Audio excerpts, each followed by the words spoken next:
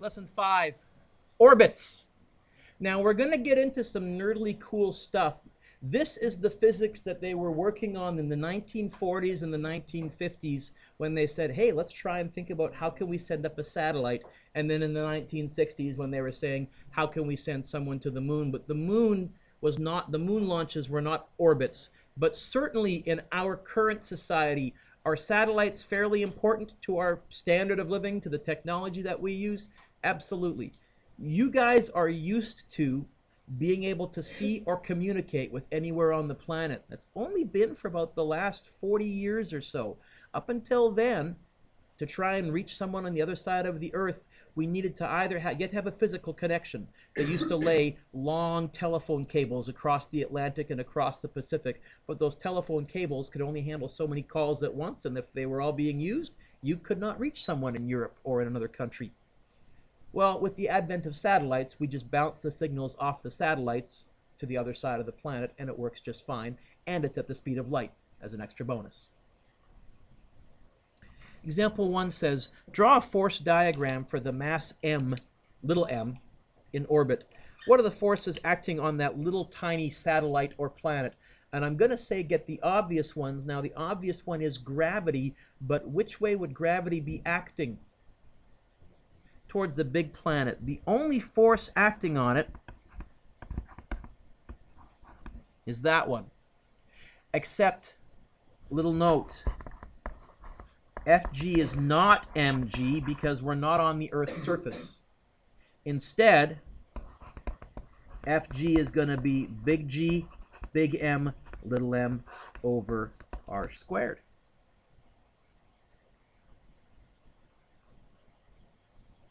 But you may notice, Megan, that this planet is also tracing out a path. What path is this planet tracing out, or this satellite tracing out, oh pray tell? A circle. So, where is my net force? Towards the middle. And I only have one force towards the middle. This is the equation that will never be given to you that you need to realize is occurring when we're in orbit. Centripetal force equals, you know what, actually, Mr. Dueck, write it in the correct order. Gravitational force equals centripetal force.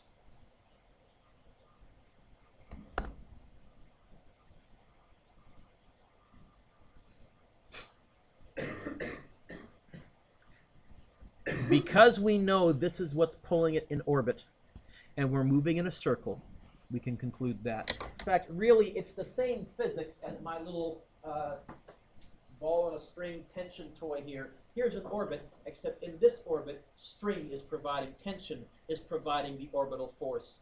In a planet or a satellite, gravity is providing the orbital force.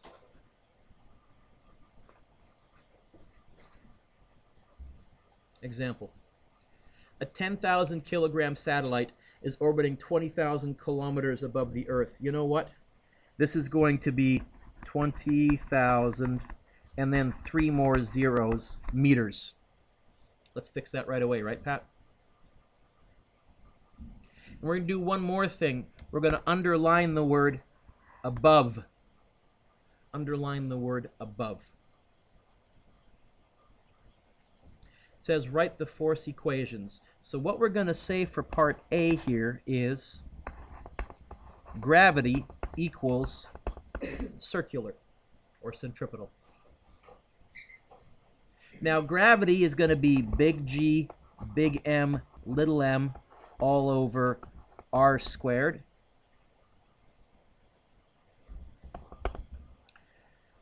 Circular, I have two options for acceleration. I have the v squared over r, and then I have the new one that I showed you last day, the 4 pi squared r over t squared. They're both on your formula sheet.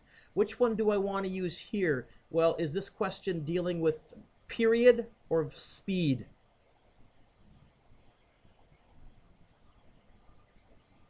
I glanced at part B and I said, oh, they want me to find the orbital speed. So I'm going to write this. Now here's the most common mistake. Look up. Kids go, oh, v squared over r. That's not a force. What is that? Acceleration. Mass times acceleration, please.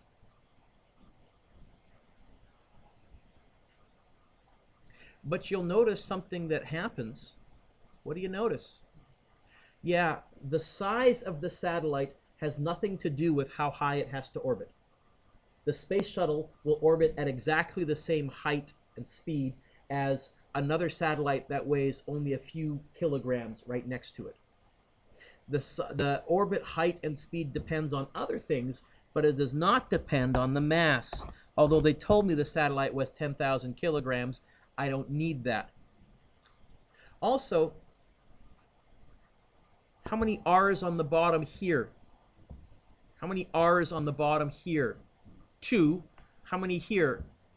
One of the R's will cancel. And if you don't believe me, you could move an R up to there and you would say, I got 1 on top, 2 on the bottom. One of my R's will cancel. And in fact, I end up with this. V squared equals big G, big M, all over R.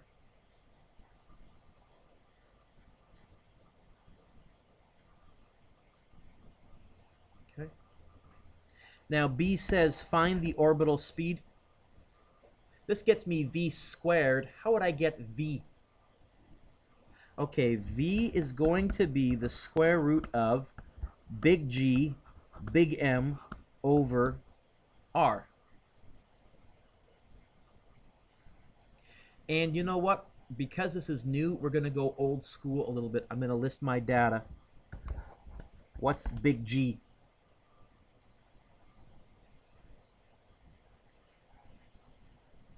What's big G? You have to know this. 6.67 times 10 to the negative 11.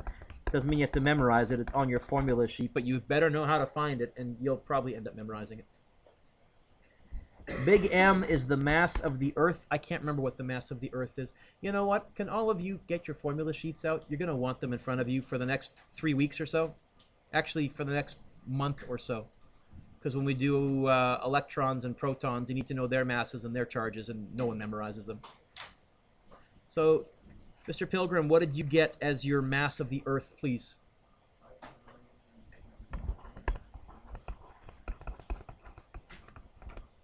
And the last thing that we want is the radius of the orbit. Now, this is why I underlined the word above. Above means that this distance here is 2 times 10 to the 1, 2, 3, 4, 5, 6, 7. 2 times 10 to the 7th. But our equation is not designed to work from the Earth's surface.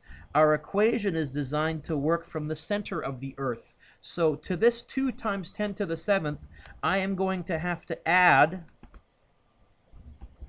the radius of the Earth, which is, Justin, do you have it in front of you as well? 6 point something.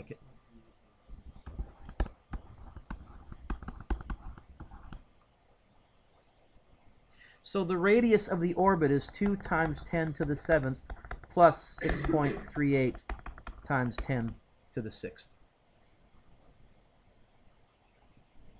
Okay. Above the Earth's surface means I better include from the center of the Earth outwards. Is that okay? Does that make sense? Here, the other word that they'll use is altitude. If they use the word altitude, that's also measured from the Earth's surface. If they use the word orbital radius, that's measured from dead center, and we don't need to add. Question time? 20,000 kilometers, which is 2 times 10 to the 7th meters. That's that distance right there. Okay? I didn't feel like writing 2,000,000,000. Is that okay? Okay. You need to keep straight when you need to add the radius of the Earth and when you don't. If they talk about the orbital radius, don't add the radius of the Earth, please, because you'll get totally the wrong answer. So what I end up with is this then. My orbital speed up there, if I want to stay that high, how fast do I have to be traveling in my satellite? This fast. 6.67 times 10 to the negative 11. 5.98 times 10 to the 24th, all divided by 2 times 10 to the 7th plus 6.38 times 10 to the 6th. I'll type what's inside the square root first, and then I'll hit equals, and then I'll square root answer, I think.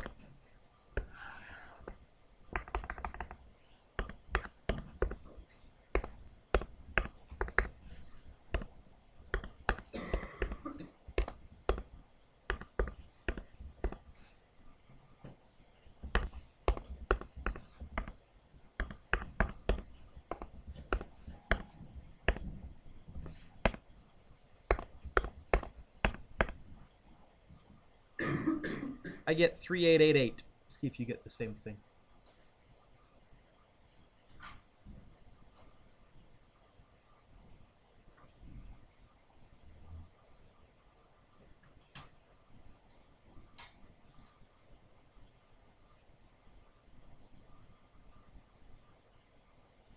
Yes? No? Yeah. 3888. Actually 3.89 times 10 to the third meters per second.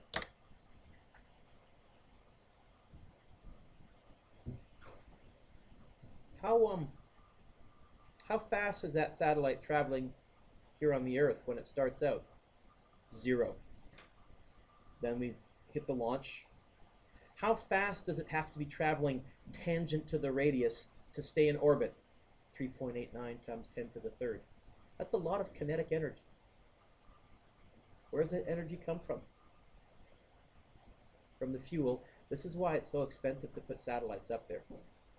They're expensive to build, yes, but they're also darned expensive to put up. That's a staggering amount of fuel. Oh, and we haven't calculated how much potential energy you'd also need to give it to get it 20,000 kilometers up. Where's that potential energy come from? The fuel. You may notice that any big rocket that you see has large fuel tanks. You've seen the space shuttle, right? The big underbelly tank, which falls off, and those two solid rocket engines, which are basically nothing but fuel. We need that to get the velocity for orbit and the potential energy for orbit. It's got to come from somewhere. Then I said, note, orbital speed is independent of the mass of the orbiting object. It depends only on orbit radius and central mass m. So we have a scalar equation. We started out by doing this. Gravity equals circular. We said big G, big M, little m over r squared equals mv squared over r. We said, hey, mass cancels. Hey, radius cancels. One of them. And we get this. Now, this is the equation for velocity. I do not memorize this equation. I memorize that I can do this, and I can derive whatever they need me to derive. If they're talking about the velocity or the speed, I'll use this. If they're talking about the period, how long to go around once, I'll use 4 pi squared r over t squared, but there's still going to be an m in front. Whatever they want me to find, then I can get the variable by itself. Because this is, although it's ugly, Megan, you'll notice it is straight cross multiplying. It is one big fraction equals one big fraction. So it's, yeah, it's ugly, but it's not too bad. Example 3 says, fill in the proof below to show that when an object is in orbit, its inwards acceleration is the same as the gravity field at that distance. This tells us that objects in orbit are not floating. They're in free fall. I'm going to say that again. The space shuttle is not floating in outer space. It's falling down. It's in free fall. And the astronauts, when you see them floating inside the space station or inside the space shuttle, they are not weightless. They are in free fall. Only they can't tell because the air that they're in is free falling at exactly the same rate as they are, so they don't feel the breeze on their face the way I did when I jumped out of the airplane. I mentioned that I jumped out of an airplane. The way I did when I jumped out of the airplane. This confuses people. They're like, no, Mr. Dueck, I see them floating up there. They can't be in free fall. Because if they were in free fall, they'd come crashing to the earth. We're going to come do this proof in a second.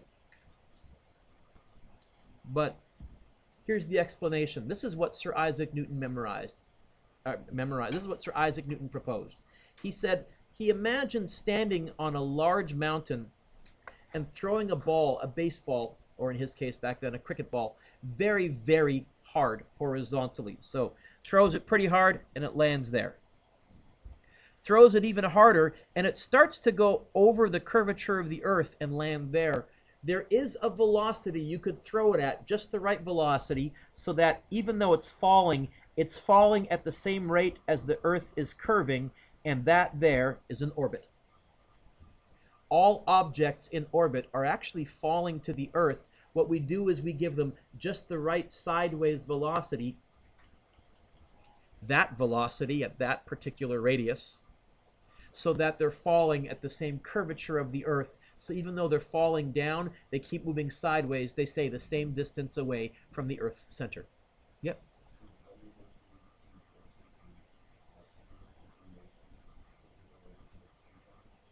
Yep. So Pat said, Mr. Dueck, does that mean we can orbit at treetop level?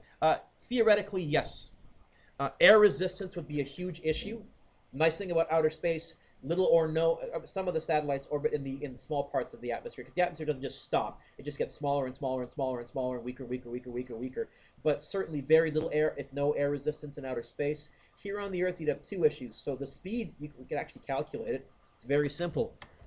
Put the radius of the Earth right there, because if you add one tree to the radius of the Earth, it's going to be like the 9th decimal place. Who cares? And you can figure out how fast you need to orbit here on the Earth's surface. Air resistance and obstacles. So what you really need to be saying is maybe instead of a tree, top of a mountain. Certainly orbiting at the height of Mount Everest is doable. Okay, that's what the astronauts do in the Vomit Comet, by the way. You guys know what the Vomit Comet is? What's the Vomit Comet? Anybody know? Dylan or Evan, go ahead. Okay, to practice getting used to weightlessness without going into orbit, because it costs big bucks, I just told you why. All NASA has, it has a I think it's a 747, and it's nicknamed the Vomit Comet because when you're weightless, one of the first things that happens is you puke. Your stomach's not used to it, but you get used to it eventually.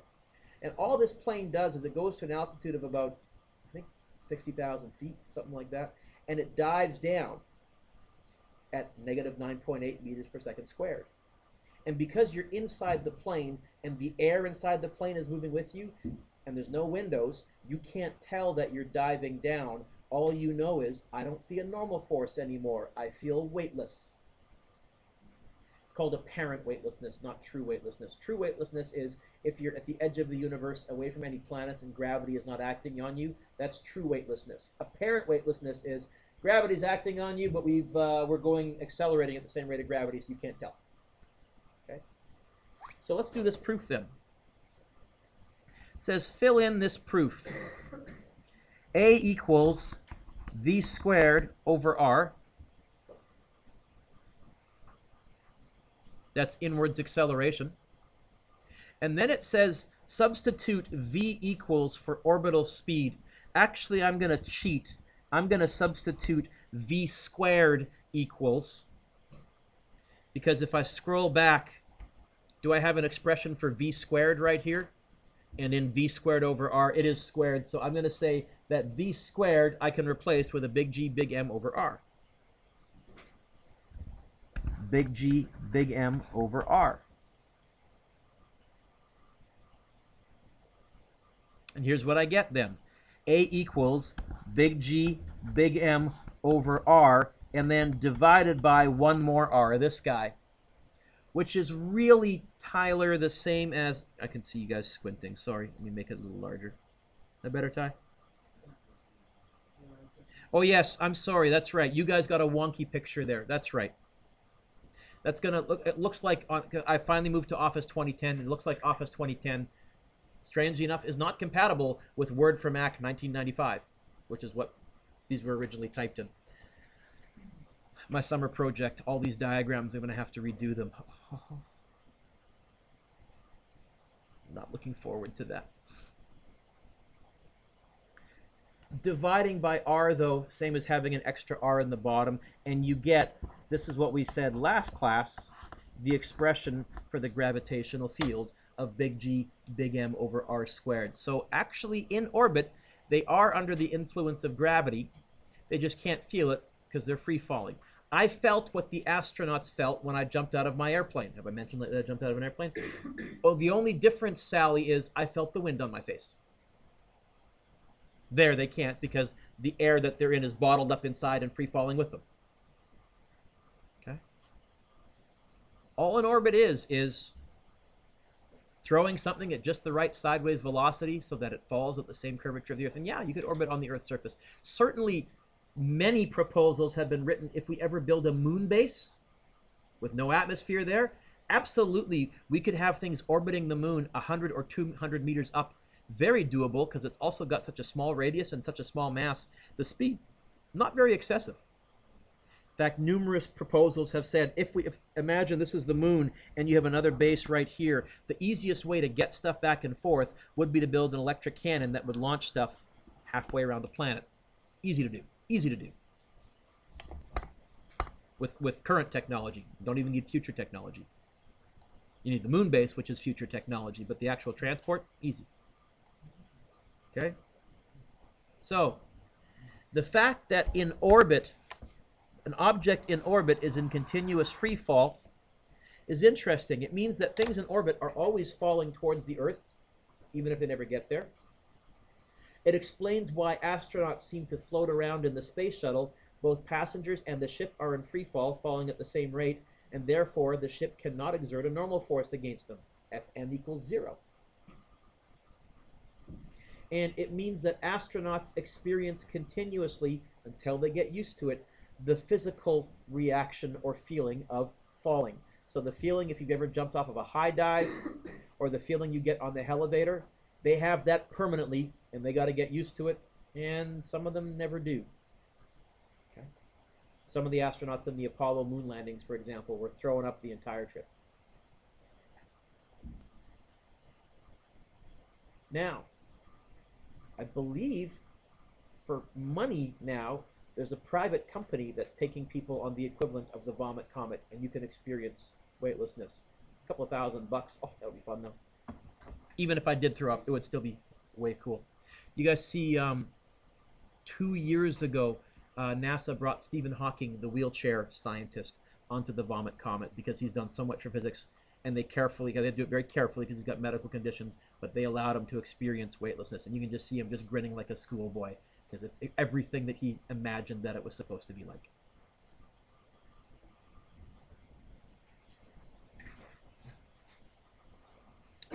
Pat, since you asked, here it is. In a cartoon, a character kicks a football the wrong way, but the football orbits the Earth and it still goes through the uprights, but it just goes through the uprights in the opposite direction. What speed was the football moving? Or, to your question, Pat, how fast would you have to be moving to orbit, let's say, at treetop height? Okay. I know we already have the expression in the box. That expression in the box is not on your formula sheet, so I'm going to start out by saying we're moving in an orbit, so gravity equals circular. Gravity is big G, big M, little m, all over r squared equals. Circular is going to be m. I got two circular equations. Is this question asking or talking about the velocity speed or the period? Speed? Oh, so let's use v squared over r. What if instead it had asked, how long would it take you to go around the Earth? Oh, I would use 4 pi squared r over t squared. And you can calculate that as well. How long would it take you to go around the Earth if you were in orbit?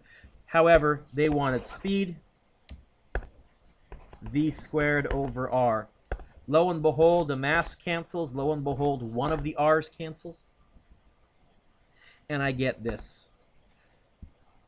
V equals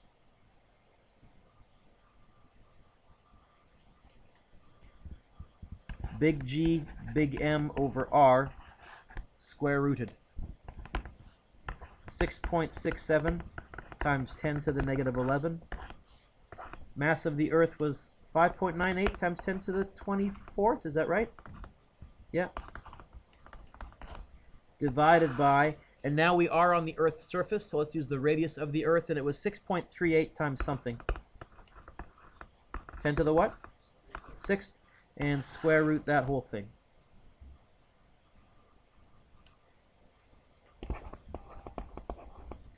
What is my v orb, my orbital velocity?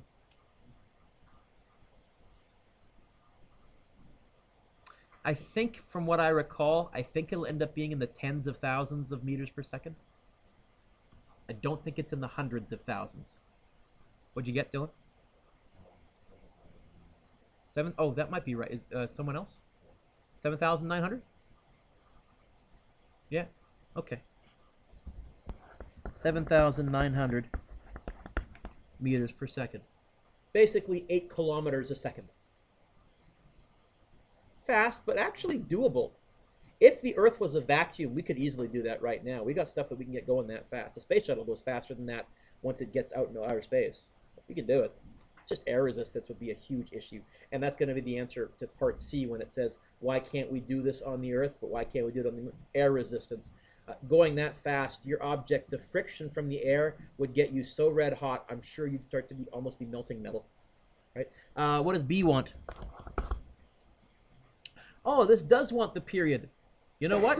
I'm going to start out exactly the same way. Gravity equals circular.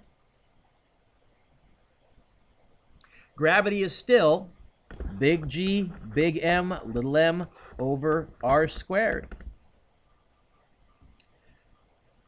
Circular is still mass times AC, except I don't want to use V squared over R for AC. I want to use the one that has the period in it. Megan, what's the one that has the period in it? You have the sheet in front of you, which is why I picked on you. No, the formula sheet, right there. Find circular motion, yes? There's 2 equations for circular acceleration and gravitation, right? Okay, we're on the formula sheet. Find circular acceleration. There's 2 equations. I want the one with the period in it. Yes. Okay. By the way, I'm doing that. You guys need to know that it's there. Last year, for some reason, I had half my kids. I didn't know what that was, or that it was. It's on your sheet. You don't have to memorize it. What is it, Megan? 4. Again, most common mistake. Kids forget to put the mass there. In which case, this mass doesn't cancel, and since I didn't give you the mass, they freak out. No, it's mass times acceleration. Now, second most common mistake, look up. This is wrong. That's wrong. Because where would this R end up moving when I move it to the other side? On the bottom. In fact, I'm going to end up with an R to the 3rd. Let's get the T squared by itself. I'm going to move the T squared up here. These down here, this up here. This is why, by the way, at the beginning of the year, I showed you that whole things move diagonally trick. It's for this equation. We get this. T squared equals 4 pi squared r cubed all over big G, big M.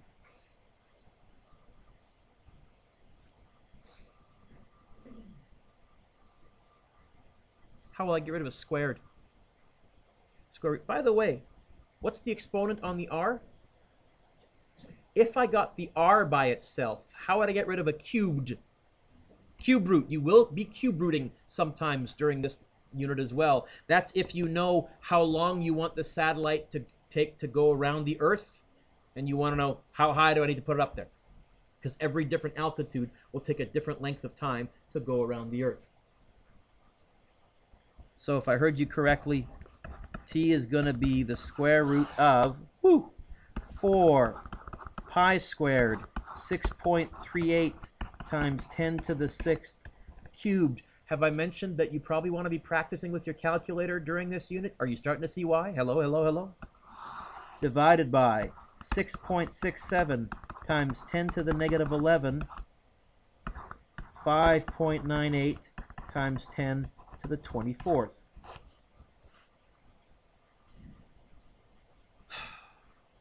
That's how long it would take to go around the Earth if you were orbiting on the Earth's surface. 4 pi squared times 6.38 times 10 to the 6th cubed divided by bracket 6.67 scientific notation button negative 11 times 5.98 scientific notation button 24. Close bracket. That's too. Oh, square root, Mr. Dueck. Square root that. And I'm getting 5,070 seconds.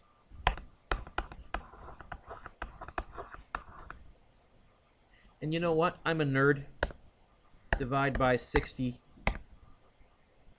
84 minutes to go around the Earth. Is that fast? Yep.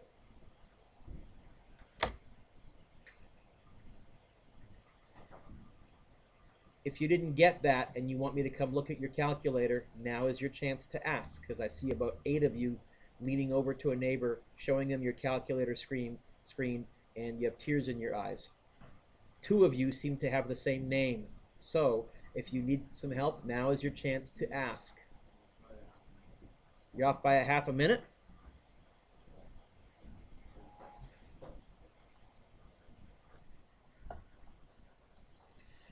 C. Pat, what do we say? Why can't we do this on the Earth's surface, but why is it possible on the moon? Air resistance, and also man-made obstacles, buildings, things, where, again, in the moon, as long as you were over the tallest mountain on the moon, you're just fine. Okay? And you can extend that also to other planets, by the way.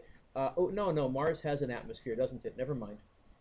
Most of the planets have atmospheres, so also you'd have air resistance on the other planets as well. I'll take back what I just said.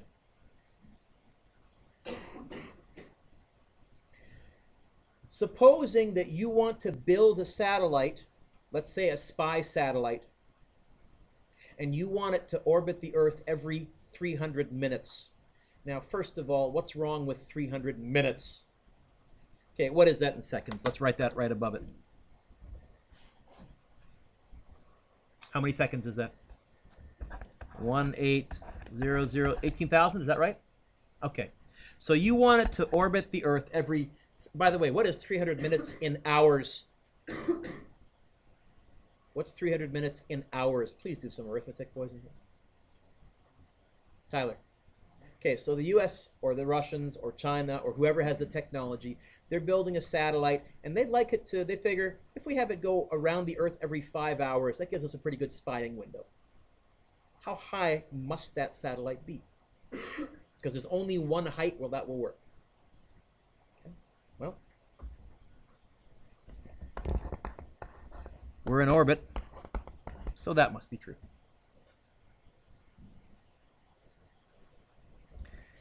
Big G, big M, little m over r squared equals m. Which circular acceleration equation am I going to use? I think they've mentioned the period here, not the speed. So I'm going to be using the one that has the period in it, which was what, Megan, my angel?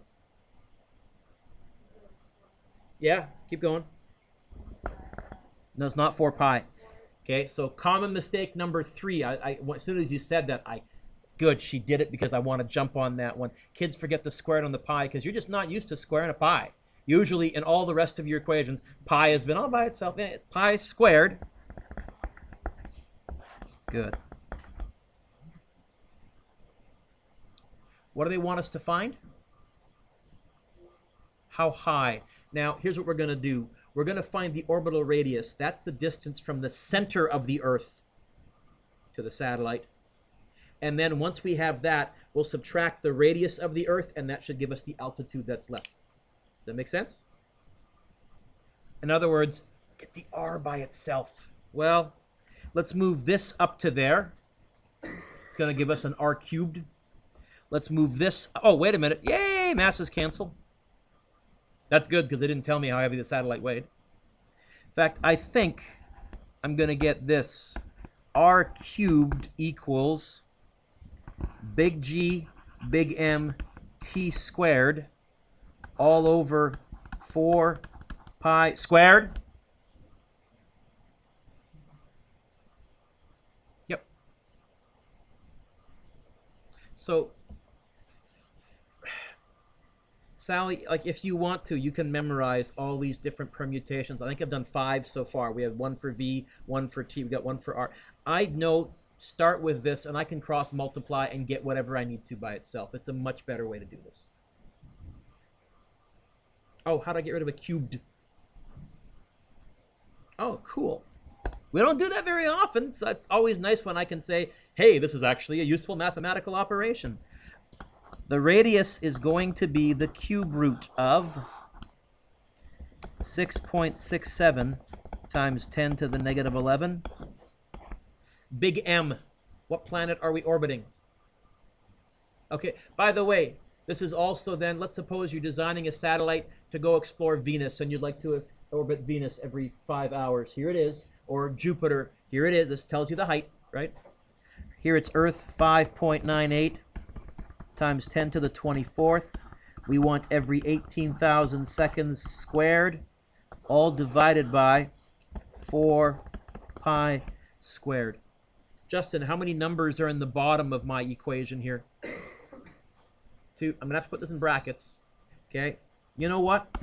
How about all of you that are struggling on your calculators, type with me. This is how I would type this. Okay? I'll put the top in one big bracket. So I'm going to go open bracket. 6.67 times 10 to the negative 11. Come on. As I'm trying to demo this, things are going wrong. There we go. Then instead of bracket, bracket times, less typing, 5.98 times 10 to the 24th times 18,000 squared. Have I finished the top? Close it off, divided by, open a new one. 4 times pi squared. Close off the bottom. I think that's the best way to type it because it's clear and it's also the least amount of typing. Now we aren't done. That's what's inside the cube root. The only risk with this is you forget to take the cube root, but hopefully you'd say, that seems a little large. That's like 5, way bigger than the Earth's radius. Oh, where's cube root on the TIs? Ah, yeah, math, option 4, answer. And I get a radius of 1.4, well, let's see, 1.4848 times 10 to the 1, 2, 3, 4, 5, 6, 7. 1.4848 times 10 to the 7th meters. That's 5 sig figs, Mr. Dueck. That's because that's not my final answer. That's not what they asked. They did not ask me for the orbital radius. They asked me how what? How high? So if you imagine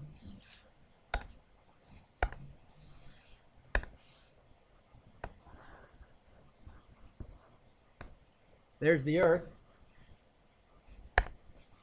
We have calculated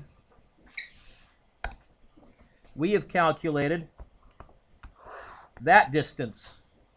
That's R. We want this distance. That's height, H. What is this distance? Why, that's the radius of the Earth.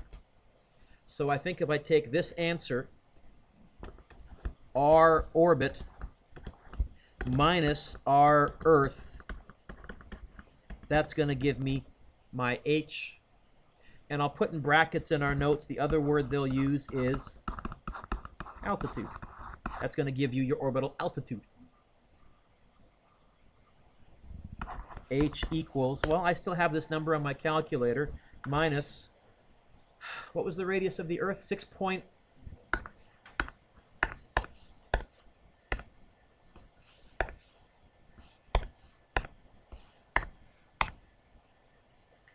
8.47 times 10 to the 1, 2, 3, 4, 5, 6.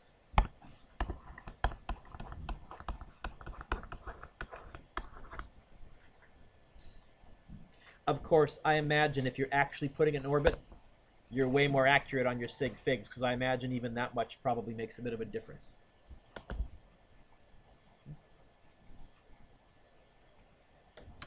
Who uses GPS? Only a couple of you? The rest of you have never used GPS before? What is GPS? What does it stand for? You're right. That's it. Okay. It is, I think, 36 satellites, and they're all, fancy word, geostationary. They all stay above the same point on the Earth. How do they do that? Their orbital period is exactly what? What is the same as the Earth? 24 hours. In other words, if you change 24 hours to seconds, you can figure out exactly how high every single one of them is. They're all the same height. Have to be. A geosynchronous or geostationary satellite means it stays above the same place, which is very, very handy. Oh, your orbital period is 24, and they're all at the same height, as it turns out. Well, you can see, because if that's the same, the mass of the Earth isn't going to change. Gravitational constant in the universe isn't going to change. Pi is not going to change. Yeah, then they'd all have the same answer no matter what their mass was. They're all at the same height. Getting a little crowded because there are many, many times we want geostationary satellites. It's getting a little crowded. Turn the page.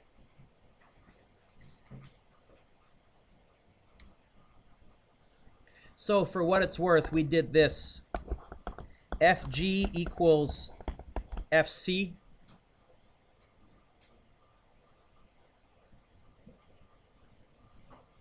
We did big G, big M, little m, all over r squared equals m for pi squared r over t squared.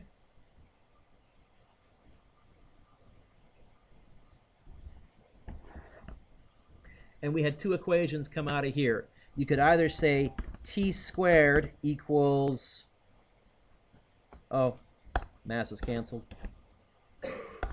T squared equals 4 pi squared r cubed all over big G, big M. Or if we got the r by itself, we had r cubed equals big G, big M, t squared all over 4 pi squared. Do I memorize those? I don't even memorize this. I know that. If I'm in orbit and they're talking about period or radius and forces, Fc equals Fg, go to it. Yep. Do the masses cancel every time? In forces, yes. But what we're also going to be doing next day is asking how much energy, read fuel, does it take to get up there? And, oh, I guess it would take more energy to put a heavier object up than a lighter object up, and they're not going to cancel then. Okay.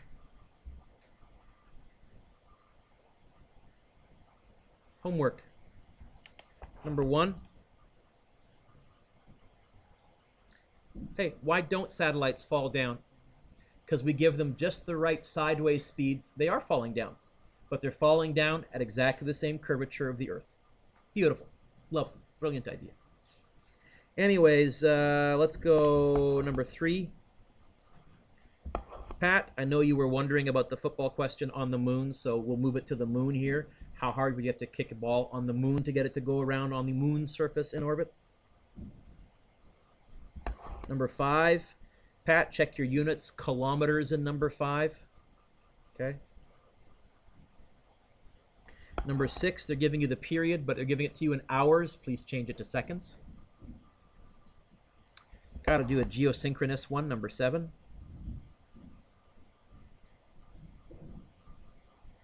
Number 9, astronaut Sally stands on a bathroom scale when in orbit. What does the scale read? And convince me. Number 10.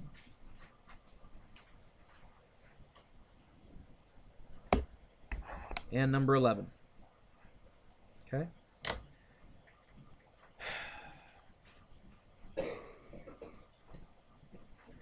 And the take-home quiz, which I really should have handed out a few days from now, but that's okay. Take-home quiz, last question is a bonus.